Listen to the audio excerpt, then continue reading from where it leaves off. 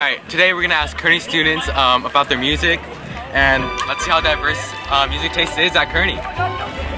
Alright, Carlos, what music are you listening to? Hey You by Pink Floyd. You want to show the camera? Wow, good taste. Oh, I love The Neighborhood. Don't by Rice and Taylor. Oh, Rice and Taylor. Also very nice. Asleep by the Smiths. Oh, I love the Smiths.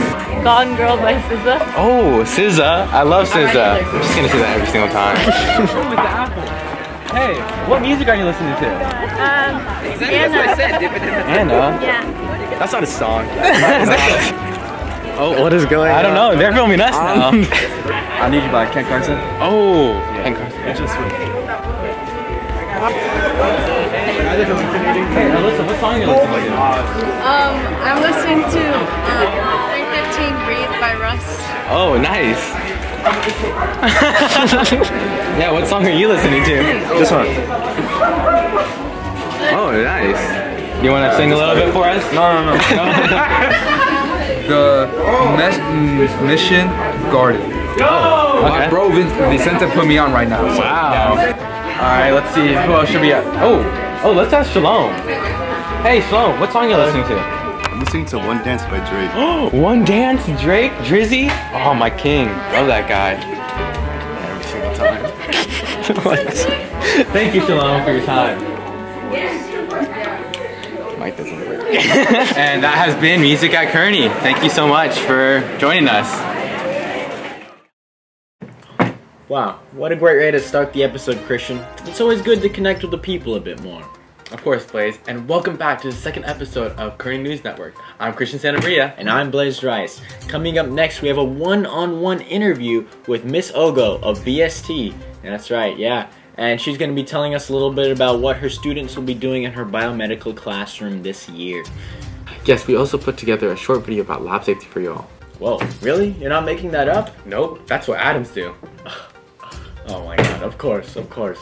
And anyways, let's head on to the segment. Okay, I'm here with Miss Ogo of VST, and would you like to introduce yourself? Tell us a little bit about yourself and what you do here. Hi, I'm Jennifer Ogo, and I teach in the biomedical program here at Kearny VST.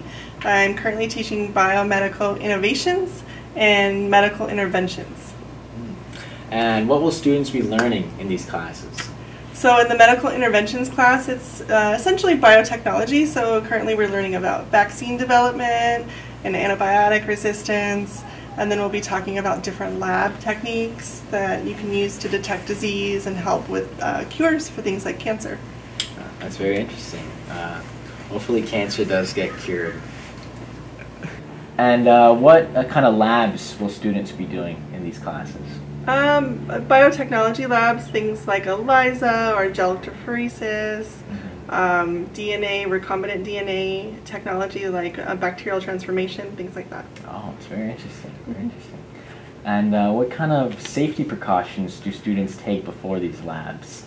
Yeah, we have to be really careful because we're working with dangerous chemicals and microorganisms like bacteria. So we have to be really careful. So we're going to have to tie back our hair, potentially wear a lab coat to protect yourself against chemicals. You need to wear goggles if you're using anything that's sharp or glass or any chemicals or microorganisms. Potentially gloves on your hands, definitely closed-toed shoes, and any other extra protections depending on what we're working with. Okay, thank you. And why is it important to wear all this personal protective equipment? So it's really important to protect yourself, but also potentially your neighbor or your other table mates, because you can injure yourself with a sharp instrument or with chemicals. Oftentimes I see students that will make a mistake and not necessarily injure themselves, but the person next to them. Oh, not good. So we don't want to see any of that. Mm-hmm. Of course, of course. And in case you guys aren't aware of the dangers without wearing safety equipment, let's take a little look at this video we made for you all. Alright, so we need to add like 50 milliliters of this green one into that one, but Right. yeah. Oh wait, we need to cut the paper towels first. Oh, okay. So, yeah. Scissor me. Oh, okay. Ah! Why'd you do that? I'm sorry, I didn't mean, you told me to throw them. God! Ow!